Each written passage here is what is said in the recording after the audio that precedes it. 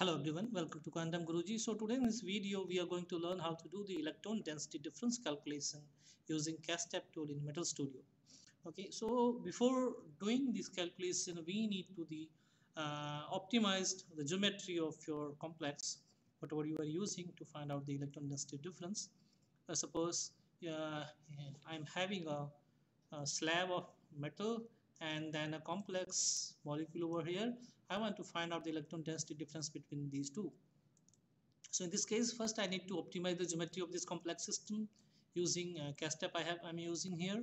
So I have already optimized the geometry. Now I will be doing just a single point calculation for the electron density difference. So once you have done the geometry optimization, select the output geometry and then go to the task. Here you select properties. Quality I'm using ultra fine, functional I'm using GGPV. You can choose whatever you wish. I'm using Grimmie dispersion correction for weak interactions and also using DFT plus U, the Hubbard correction parameter for this metal here. If you want to change the value for U, you can select this specific metal. Suppose you want to change the U value from here, go to the modify electronic configurations. Here you can put the value whatever you wish based on the literature or your convergence criterion or whatever value you have defined, you can use that value.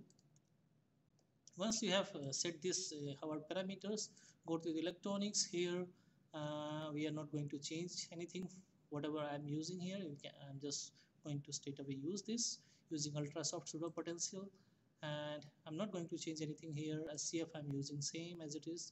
K point mesh, just for timing I'm using 0.07. For better refinement you can go for 0.04, and not changing anything in solvent. I'm using the dielectric constant as 1, so that I will be doing the calculation in the gas phase. If you want to do this calculation in some solvent phase, you can choose the solvent from here and proceed with that. Okay, now in the properties menu you need to select the electron density difference and you need to tick on the both atomic densities and the set of atoms. And now go to the job control, select the number of parallel processors and the runtime optimization and tick everything over here.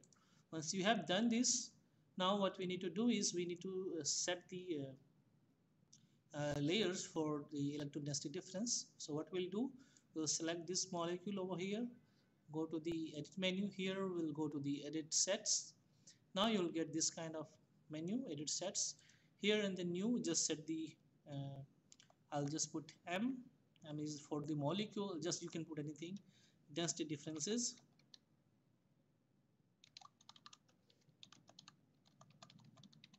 So be careful here, there should not be any space between density differences. If there is space, your calculation won't be submitted. Okay, so make sure there is no space between density differences, and this keyword has to be there, density differences. Press OK. Once you have selected this, what you will observe, you will see this items will be set for the density electron density difference. Now you just select this, go to the cut, fine. Now what we need to do, we need to select this, go to the select. We have selected this molecule, go to the properties menu here and go to the set. Here is hidden, you just make it yes. Now you will see that this pink color, that sphere has gone now. Now you can submit the calculation. So once you have submitted the calculation will start. Okay. So once your calculation is over, we'll go for the analysis of electron density difference. So go to the analysis. Here you select electron density difference. Since I have already calculated, so that file will come here automatically. Now I just want to see the this isosurface. So I'll just click on import. Press yes, because I have already generated, so it was showing. I've overwritten that. So once you click on the import, and the isosurface will be imported, but sometime it may not be visible. We need to go to the display style and we need to change the ISO values. Go to the display style and here we will go to the isosurface and sometime okay, so first we'll take this plus minus combination and here the ISO value we need to select here. Okay, so generally that ISO value, like see if I'm decreasing, see how it comes is. So I'm just putting one random number here. So okay, so this value at ISO value 0.08, you can see this the surface are clearly visible here, right? So this blue color is showing that electron rich centers, while this yellow color is showing you the electron deficit areas where there is no electrons. Okay, so now you, once you have got this plot, if you want to change the color, you can change the color from here.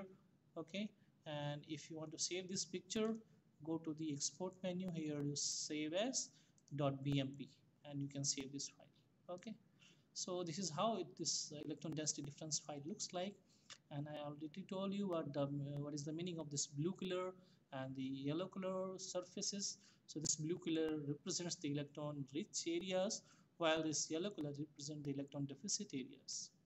Thank you for watching the video. If you have any doubt pertaining to this video, put in the comment section. Thank you for watching the video.